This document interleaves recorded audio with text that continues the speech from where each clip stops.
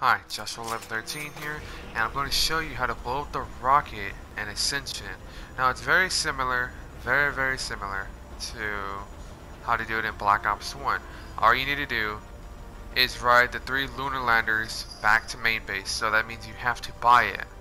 But it's okay because it's not that expensive, you just have to wait for fuel and it doesn't take too long.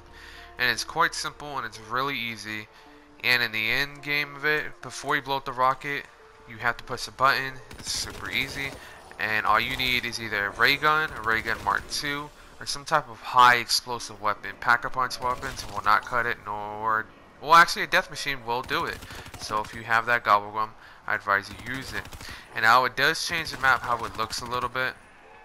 But it does not. It's not permanent. I wish it was because it would look really badass. And you do end up getting a free power up at the bottom of the rocket detonation. Now you don't need to detonate the rocket. It's just a little thing you can do on your own. I don't think it changes the gameplay whatsoever, but it still is pretty cool.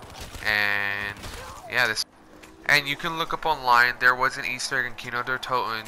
You would go into one of the teleporter rooms and you would teleport into 5. And if you had jumped by a mannequin in the makeup room 5 times, you could launch the rocket, and that was sort of an Easter egg in the original Kino der Toten on Black Ops 1 to hint at this DLC. And as you're going to see in a minute here, I'm going to end up shooting the death machine at the rocket, but it will not blow up. It has to be midair for it to blow up, so don't bother wasting your time. And like I said, this video is only like around 4 minutes long. It does not take that long. Just get around a large amount of money, and before round 12 you could get it done. Even less. There was a trophy on Call of Duty Black Ops 1 to do all this before round 7 to Pack-a-Punch, and it was quite easy, and a lot of people did it. Even I did it multiple times. So yeah.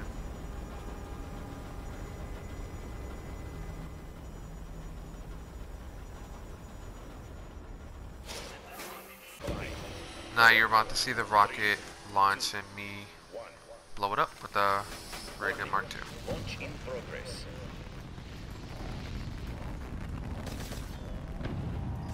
Oh, I am.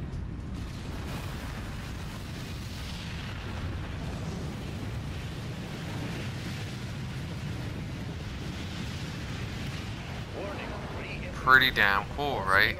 Now, I will admit it would have looked a lot better if I had let it actually go higher, but I don't know why I didn't. It would have looked a lot better. I'm sorry that it was like that, but yeah. As you see, it doesn't really change the map much after that. The effects go away of the hail, fire, whatever you want to call that when the sky was orange. It does go away like within 5 minutes, and you do get a power up. You do get a power up. It's never really anything special. It's just a normal. Sometimes a fire cell, max ammo. Hey, you know, it's whatever. I did not show it in this video because I don't feel like it was that important. But yeah, this little area I'm fighting in is pretty good to fight in if you know what you're doing. If you don't have run good trains, there's a turret right there.